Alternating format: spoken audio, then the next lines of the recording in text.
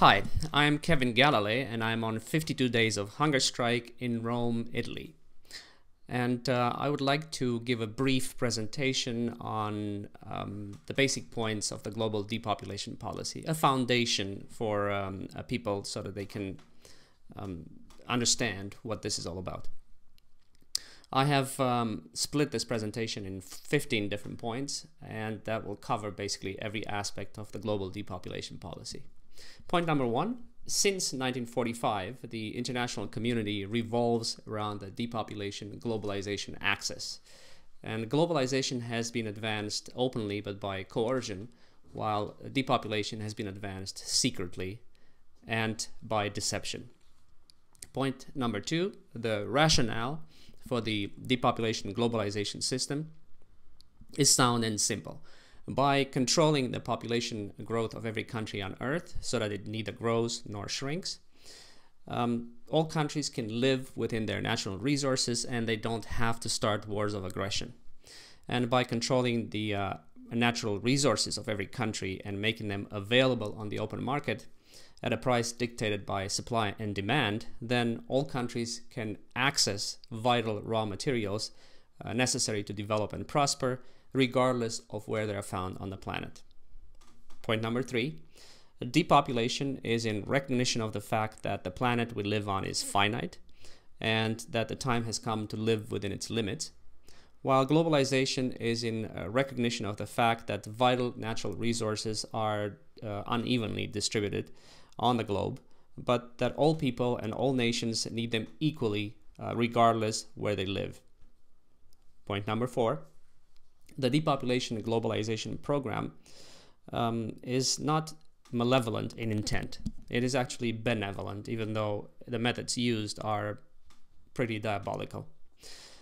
It is benevolent by dire necessity and necessity imposed on us by the powerful and natural instincts that drive humanity, the instinct to procreate and the survival instinct. The program of population control tames, in a sense, our instinct to procreate because it sets limits on it, while the program of globalization satisfies our instinct to survive. And of course, we all want to do that. Point number five, the program of depopulation was enshrined in global policy at the end of the Second World War, in the hope that it would preserve us from a third world war, which this time would be nuclear and therefore catastrophic, and would inevitably lead to the assured mutual annihilation of all parties involved. Controlling population growth, therefore, started as a peace preservation measure, and depopulation can be seen as the obverse side of nuclear deterrence, the obverse and invisible side of nuclear deterrence.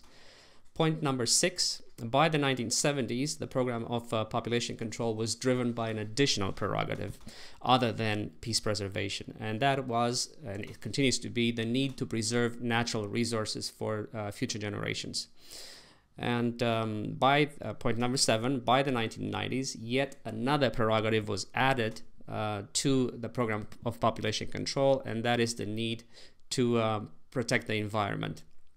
So today, the depopulation program is driven by, well, it is first of all global and brutal, and it is driven by three international security prerogatives, and they are peace preservation, resource preservation, and environmental preservation.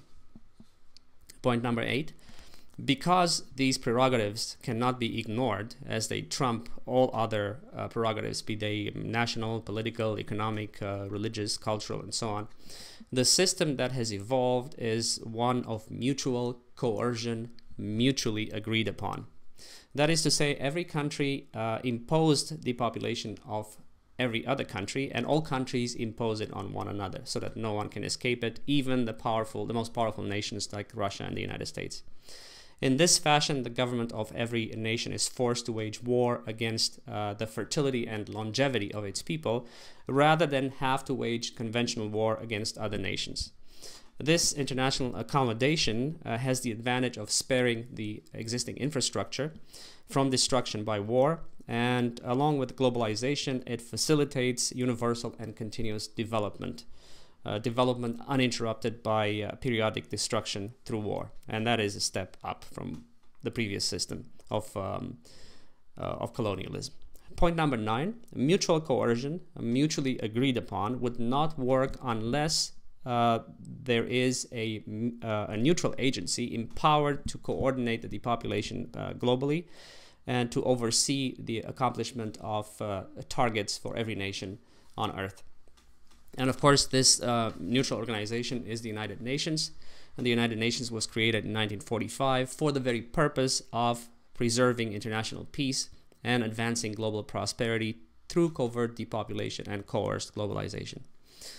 In the parlance of diplomacy and in the words of the Atlantic Charter, the policy statement agreed upon by the Allies in 1941, the UN was created to accomplish the abandonment of the use of force and of ambitions for territorial aggrandizement, global cooperation to secure better economic and social conditions for all, freedom from fear and want, and free trade and free access to raw materials.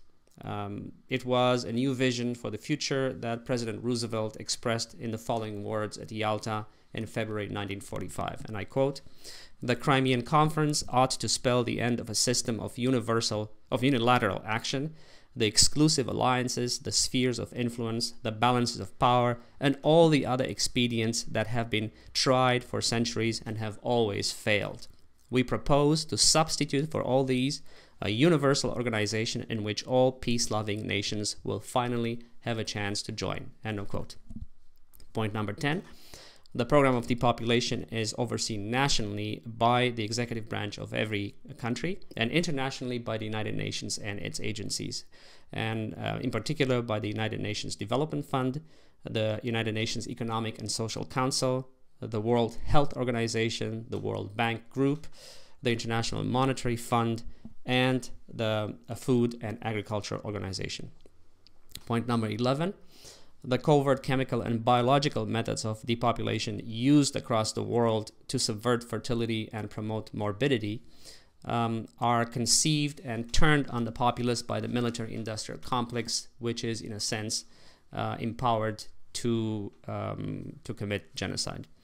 Point number 12, the moral anchor of the global program of depopulation, and why I'm here in Rome on a hunger strike, is the Church, which justifies genocide in its encyclical letter Humanae Vitae, on human life, subtitled On the Regulation of Birth, and in paragraph 15, which is prefaced by the title Lawful Therapeutic Means, it states, and I quote, "On the other hand, the Church does not consider at all illicit the use of those therapeutic means necessary to cure bodily diseases, even if a foreseeable impediment to procreation should result therefrom, provided such impediment is not directly intended for any motive whatsoever." In other words, it says to governments, to secular authorities, go ahead, commit genocide, sterilize people under the false pretext of healing them of another disease. So this is the ethical loophole created by the Church for the commission of genocide. Point number 13. The program of depopulation seeks to balance births and deaths at 10 per 1,000 people. So this is the magic number they are targeting. 10 deaths and 10 births for every 1,000 people per year. In this fashion, the population neither grows nor decreases. It's stable. Point number 14.